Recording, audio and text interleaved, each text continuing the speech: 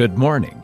We're glad you've joined us for the Sunday morning service of Tusculum Hills Baptist Church, a caring and vibrant church that offers God's help to all people. We invite you to join us now for a special message from God's Word from Pastor Paul Gunn. I believe we all agree on one thing, that America has a lot of needs right now. We've got a country that's split on many issues. We've got volatile situations around the world that we're involved in. We've got differences of opinion on what to do with those things abroad and things domestically. Some way, somehow, we've lost our focus. Amen. And today I want to read to you the scripture that I read Wednesday night. I've read it before here a couple of times, and I struggled to find another appropriate verse, but I just couldn't get peace over not using this verse. This set of scriptures here, 2 Chronicles chapter 7, what the choir just sang. 2 Chronicles chapter 7, starting with verse 1. When Solomon finished praying, fire came down from heaven and consumed the burnt offering and the sacrifices, and the glory of the Lord filled the temple. The priest could not enter the temple of the Lord because the glory of the Lord filled it. When all the Israelites saw the fire coming down and the glory of the Lord above the temple, they knelt on the pavement with their faces to the ground and worshiped and gave thanks to the Lord, saying, He is good, His love endures forever.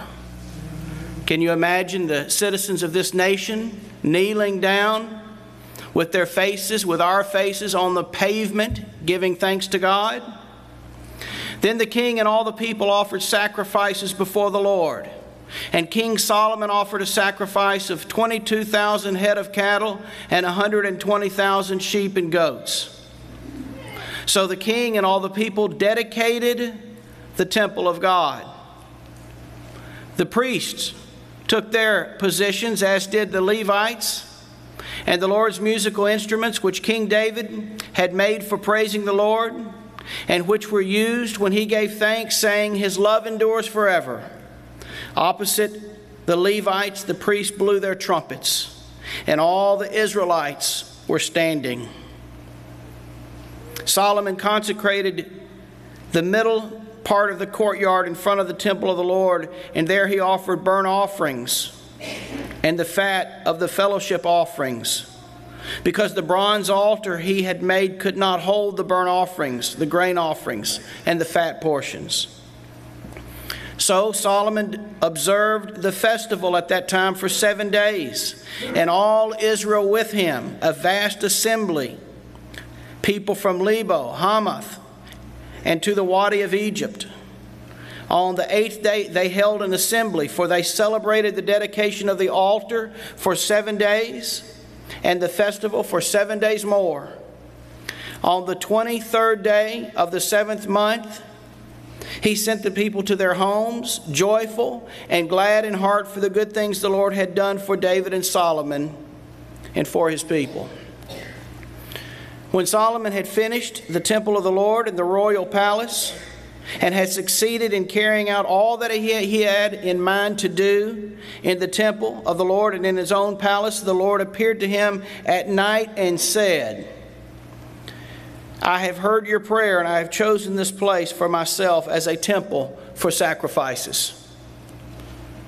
When I shut up the heavens so that there is no rain, or command locusts to devour the land, or send a plague among my people, if my people, who are called by my name, will humble themselves and pray and seek my face and turn from their wicked ways, then I will hear from heaven and will forgive their sin and will heal their land. Amen. Now my eyes will be open and my ears attentive to the prayers offered in this place. I have chosen and consecrated this temple so that my name may be there forever. My eyes and my heart will always be there. What a glorious time that must have been. I'm not sure there's ever been another day, another period of time like this in human history, where people were repentant and grateful to God for what He had done and humble. If you've been coming on Sunday nights, you know that since the beginning of the year, I've been preaching about the Israelites and their ups and their downs. If we were putting the Israelites in a timeline, we could really turn that timeline into a roller coaster of their ups and downs. So I preached through the book of Joshua, and now I'm in the book of Judges, and we see a consistent theme. When the people were disobedient to God, God withdrew His blessings. And when the people cried out to God and repented, God unleashed His blessings. I believe it's the same thing with any nation on earth today. It's the same within the United States today. If we rebel against God, if we ignore what God has told us as a nation we should do as we learn from His Word, if we ignore it, God will withhold His blessings. And if we repent and we follow the ways of God, then God will unleash His blessings. It's not a very difficult formula to understand. I want to tell you, I started part of this on Wednesday night, but I want to tell you what I love about America. I want to tell you why I'm proud to be an American. Amen. I'm proud to be a citizen of a country that has been a beacon of hope for the rest of the world since its beginning. I'm proud to be a citizen of a country that has eliminated tyrannical dictators from many countries. We've done that. We've not made any apologies for it. And some of you here today felt the call to arms, or maybe you were drafted and you didn't have a choice, but you did it anyway. You didn't run off to Canada when your nation called you. And maybe those of you that gave in or accepted that call to arms became a part of this mighty machine that has rolled over evil through the decades. And I'm proud to be a part of it in a really small way. But our military is threatened today. Our military is threatened for several reasons, but one of them is that we are plagued with the high cost of fighting wars overseas. I read an article not too long ago about how World War II was just paid off within the last few years. These debts linger. When we go to war, we ensure that the future generations will pay for those wars. Next, I'm proud to be a citizen of a country where I have religious freedom. Nobody stopped me on the way to church this morning to ask where I was going. No one stopped me at the door and turned me away. And religious freedom, now listen to me. This is the number one threat in America today. Religious freedom is the cornerstone on which all other freedoms are founded. Free speech comes from the American dream of our forefathers who wanted a country based on religious freedom. So free speech stems from religious liberty.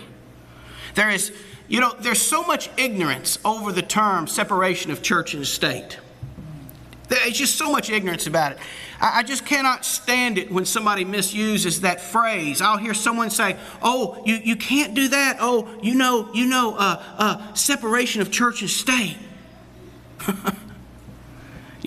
People just show their ignorance when they make that statement. Here's what the Constitution says: Congress shall make no law respecting an establishment of religion. And that's it. And did you know that when that statement was written, it was quite an original statement? All over the world, countries had state religions, and they still do today. It was a radical idea that a country could be founded without a state-run church or a church-run state. Yet it's worked all these years. But today, listen to me, religious liberty is on the cusp of being threatened. Free speech and religious liberty are close cousins. And I believe that we'll see a day when it's against the law to speak out on certain things. It'll happen rather subtle at first. Here's my prediction. I've watched the news. I've studied this. I probably don't know nearly as much about all of this as some of you do, but I know enough about it to be able to share this prediction to you with some confidence. Here's my prediction. Harassment toward the church will enter our national conversation over the tax-exempt status of the church. That's where it's going to happen. Wait and see. This has already started on a small scale. And you may not know it, but churches today must follow some rules about political neutrality in order to be exempt. There are rules that must be followed so that you get a charitable contribution statement that helps you out at tax time. But I believe this list of rules will grow until one day it will be clear that if the church wants to take a stand on anything, then the church will have to forfeit its tax-exempt status. Now, if and when that happens, I hope that I'm wrong. I've never hoped to be wrong about something in all my life. I hope I'm wrong. I hope years from now you can say, "Preacher, you were wrong." And I'll say, "Well, thank you. I accept that." But I wonder if people will quit giving if they no longer got a charitable contribution statement. Sometimes I wonder if that's what it's all about. I hope not. In the Bahamas, they have what's called the duty. They don't have income. They don't have an IRS. They don't have an income tax. They pay duty on everything. Everything's marked up 100%, 50%. Some things like grains and rice, that type of thing, has a small markup, but most everything has a huge markup. At one time, the churches were duty-free, but according to a Bahamian pastor friend of mine, churches abused it until the government did away with it.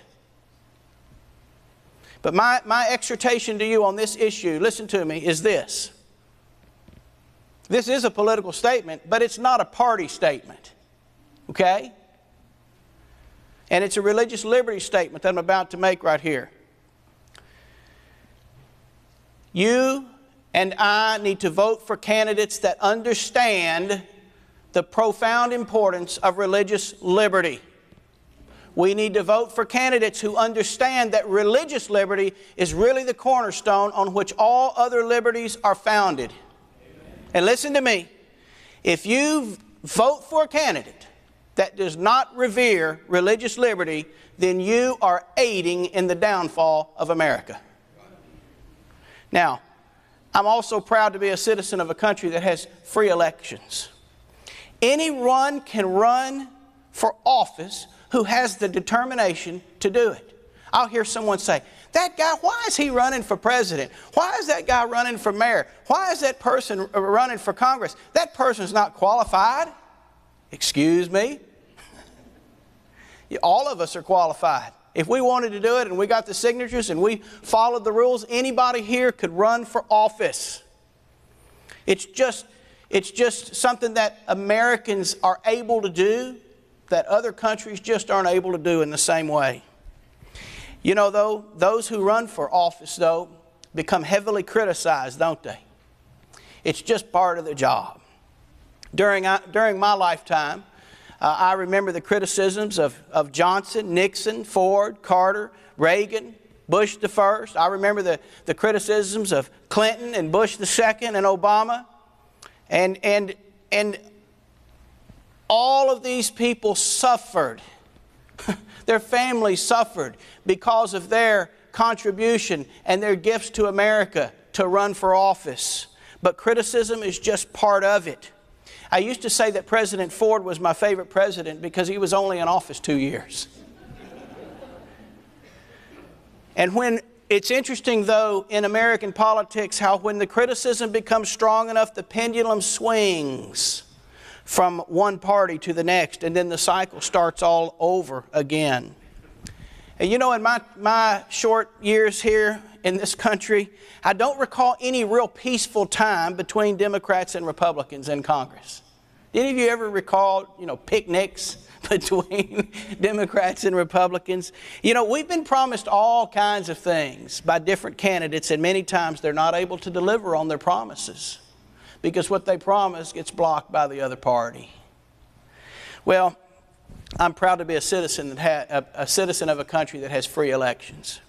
And I'm proud to be a citizen of a country that is revered around the world as being unique and different. There is no other country in the world like the United States. There is no other country that is as unselfish, as giving, and as sacrificial as the United States. What seems normal to us seems unique and odd to people in other parts of the world.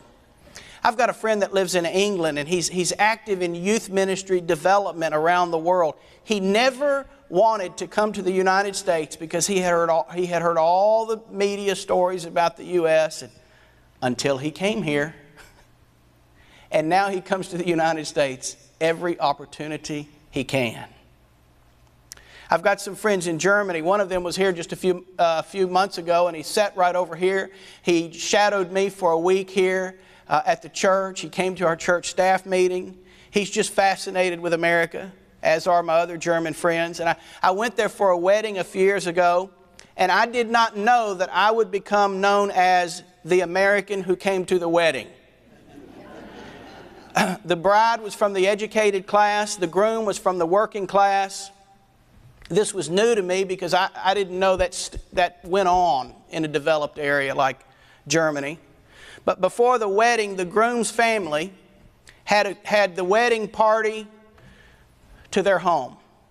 And when we went to their house, the groom was from the working class, and so we went to a small home. And the groom briefed me a little bit before we got there that his parents were working class. And, my response is, well, so am I. I mean, people, my perception of it all was different. But when I got to their home, they treated me like royalty. I didn't know they didn't know any English. I didn't know any German. And someone translated our brief exchange. We had lunch and left. And later, the groom told me that it was not me, but his parents were proud that an American had been to their home. My friend told me that his dad went to work at the ice plant. He worked in an ice plant. And he said his dad went to work at the factory bragging how an American had been in his home. And now he had a friend in America. That's deeply moving to me because it wasn't about me. It was about this great country that freed the Germans of the scourge of the Nazis. And from time to time, I send them postcards in English, which they have to get translated. And I've learned that they've made a collage of all their postcards from America, and they show people who come to their home. I've also learned that all around the world, people hear news of America every day. Did you know that? Do we hear Australian news every day? No. Do we hear Canadian, Mexican, Argentinian news every day? No. But did you know all around the world, people want to know what's happening in America? Why? Because they still see America as hope for the world, and somehow, if they can just connect with America in some way, even if it's just through the news, they can share in that hope. Now, why am I saying all this? I'm saying it because if you are putting your hope in the military, if you're putting your hope in religious freedom, government, elections, and if you're putting your hope in Americans, then you are sure to be disappointed. I want everyone to hear what I'm about to say. The main need of America is not a better military. It's not more freedoms. It's not new politicians. And believe it or not, the main need of America is not a new Supreme Court. What America needs is repentance that leads to another great awakening. That's what America needs. There was the first great awakening around the 1730s when this country was just colonies. and it was on the frontier. There was this evangelist from England named George Whitefield, along with other evangelists, and they swept through the country preaching powerful sermons, and this revival lasted until around 1743.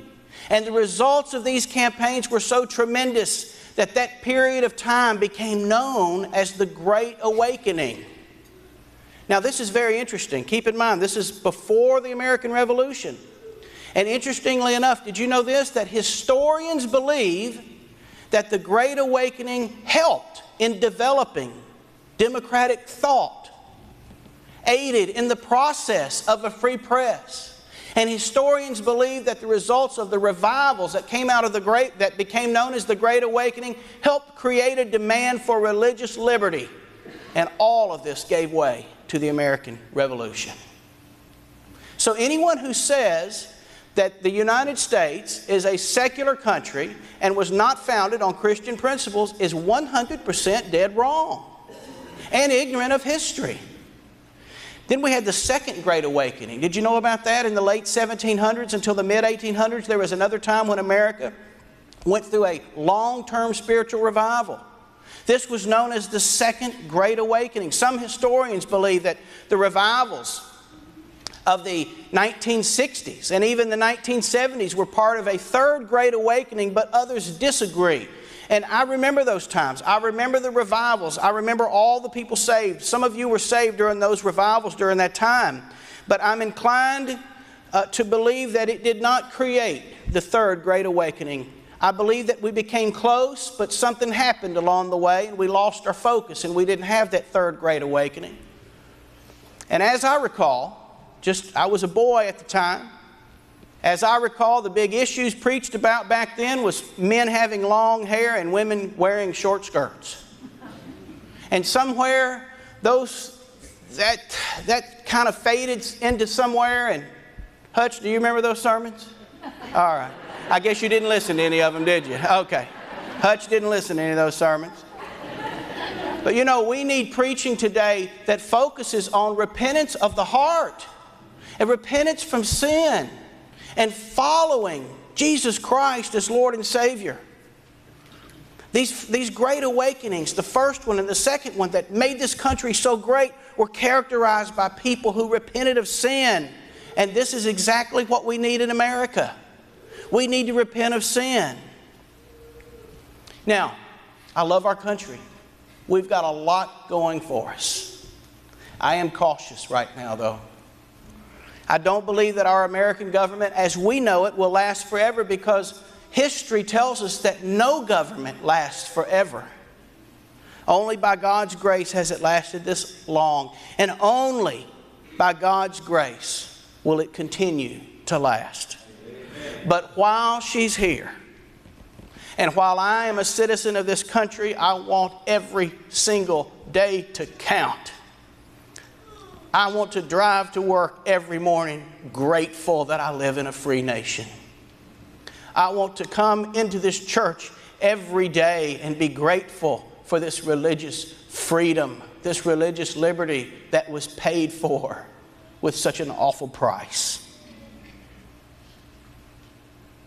And while it's here, I want to use my freedoms for the good of others in this country and around the world. Let's have a prayer, and I'll ask our deacons to come down. We'll have our Lord's Supper. Heavenly Father, we thank you for this great nation. This nation has survived the criticisms of the world. We're grateful that we've got a nation of people that others yearn to come and be a part of. We're thankful that we've got a nation of people that are today questioning and maybe reading their Bibles more than ever because of our world events and our country's events that drive us to pray. Lord, we know that you cause things to happen to drive people to you. Lord, help us to be a people that comes to you and doesn't require that. Help us to be grateful every day for these men and women who've paid the price with their lives for the freedoms that we have. Lord, we take it for granted. We don't think about it as much as we should. Forgive us. Father, as a people, forgive our sin. We ask you to have mercy on us. We know that for this country to survive, we need a double portion of your grace.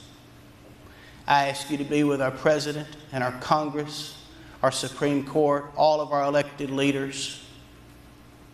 Lord, guide them in ways that they may not even know where the guidance is coming from. Give them unprecedented wisdom in the days ahead. We pray for our military that's all around the world today, standing up for the cause of justice and against tyranny. Please keep them safe and bring them home to us.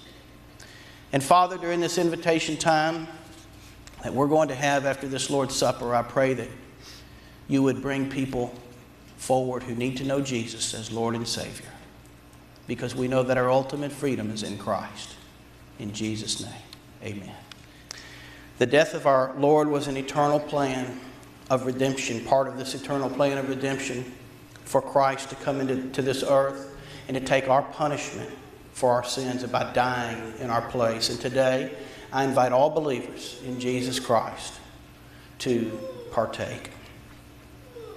1 Corinthians 11:23 through 26 says this: The Lord Jesus, on the same night in which he was betrayed, took bread, and when he had given thanks, he broke it and said, Take, eat, this is my body, which is given for you. This do in remembrance of me. In the same manner, he also took the cup after supper, saying, This cup is the new covenant in my blood. This do, and as often as you drink it, in remembrance of me. For as often as you eat this bread and drink this cup, you proclaim the Lord's death until he comes. All right.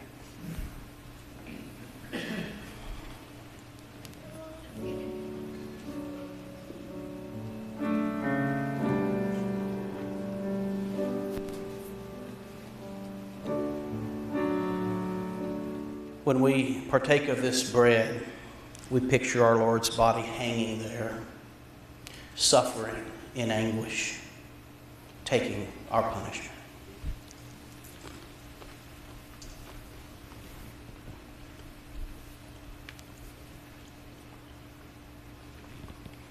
And as we drink the fruit of the vine, we envision his precious blood, which was poured out for us to cleanse us from our sins.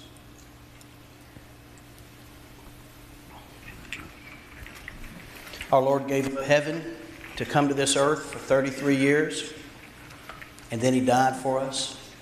We remember the humiliation of this awful mock trial.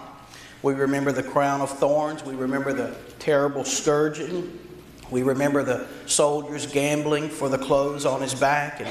And then we remember the nails that were driven into his hands and his feet, and the cross as it was raised from the ground and dropped in that awful hole.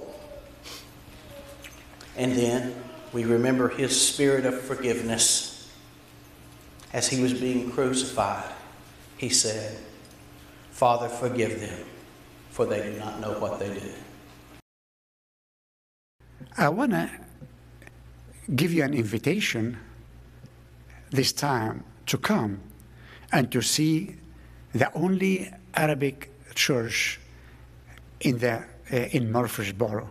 And it's the only Arabic Baptist church in the state of Tennessee. This is the Arabic Church of Murfreesboro. We just have a new building, and we're going to be the dedication for this building on the 17th of July. Come, see what the Lord is doing with us. Amazing thing. Come and be a part. If you know some Arabic person, please extend the invitation to them. God bless you, and you have a wonderful evening.